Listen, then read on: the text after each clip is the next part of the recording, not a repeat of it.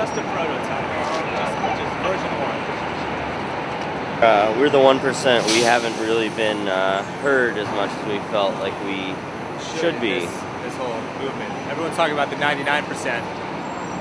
What about the 1%? What about the 1%? We've done a lot to be where we are right now, and we like generally the way things are. And things are going very well for us. And I understand when you know you're at the bottom, you want to get to the top, but the view from up here is great. Spectacular, to be honest. I'm halfway up to that view. I'm still middle class America. I work in this immediate area. Oh, well, good. Maybe one day if you work hard.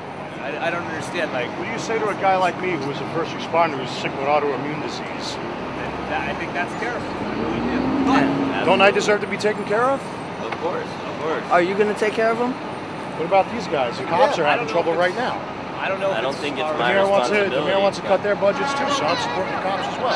What do you tell them? I don't support anybody else's budget. We support. I think the important thing is we support ourselves. Because what's going to end up happening is when things go wrong. But you only support yourselves. You're not helping anybody else. But if you were in our position, what would you do? I understand. All right. If you were in our position, would you want to give up what we have? I mean, we're pretty happy. I would, to help other people for the good of humanity. I don't know if that's hell yeah. I don't know where the responsibility lies. Let me just make something clear. To do it. We are not against people being successful with what they do with their We're here careers. against people abusing their success. Exactly.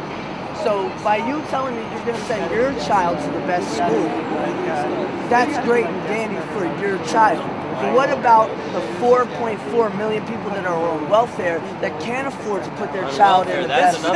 That's really honestly like something like we don't even like to think about that. Right. Of course, but why would you? You have to think about it, so it means you don't care about it. You don't have to think because about it. if we try to put it out of our minds, I think that's fair. And you're absolutely entitled to your opinion. The fact of the matter is exactly you don't care about what happens, whether this man gets his job today or tomorrow. He just said it to everybody. He does not care. He doesn't want to think about it. You heard it also. Himself. So just, if somebody tries to come here or anything like that, I'll have signed cops next time. Now you know why we're here, because of that. Oh, that he's going to create a little area for us to be as well. Isn't that cute? The 1% pen. How do you feel about this pen that you're being put in? Well, you know, it's honestly kind of a nice metaphor. I actually feel a lot better now. We feel a little safer. We feel safer. From the 99%? Yeah, and we're kind of by ourselves. And we're peaceful too. Exactly. You know? There's nothing. But you're worried about it because you feel more safe around a big gate. Well, it's just nice. If you had the opportunity to live in a gated community, would you live in a gated community? And if you say no, I think you might be lying to yourself. Are you kidding? We're going to take back Wall Street because Wall Streit is ours. It's the 1%. We're going to out-occupy the occupiers. We're going to occupy Wall Street. You mean you're going to out-profit the 99%? That's right. And trust me, there's enough money to keep us here for a while. Yeah.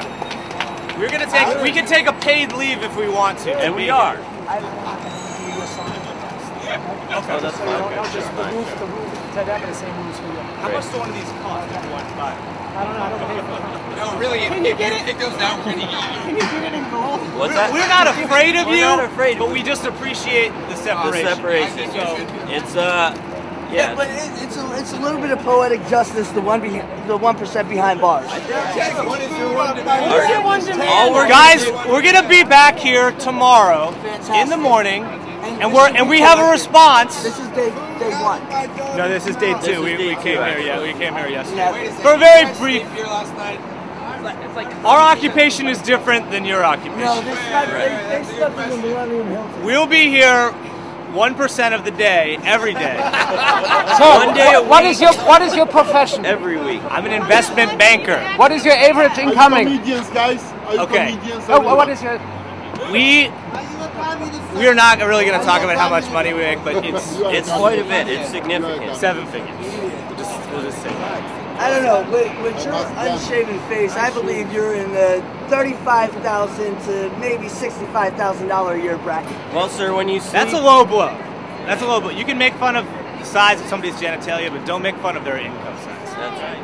Yeah. You guys see better We will signs? pay you Okay. To make our signs for Go tomorrow. ready for set, If you seat could- belt. See? Oh, wait, listen. We're creating jobs right Wait. now. I look at drawings. We want Exactly. We're gonna We pay got you one in job. seconds. We got a job created. And $20 per that sign. just took 10 minutes and we've got a job. I just want it to be known that the 1% will be silent no more. Okay? We're gonna Occupy Wall Street. Occupy Wall Street. Occupy Wall Street. Occupy Wall Street. Occupy Wall Street. I just want it to be known that the 1% will be silent no more. Okay? We're gonna occupy Wall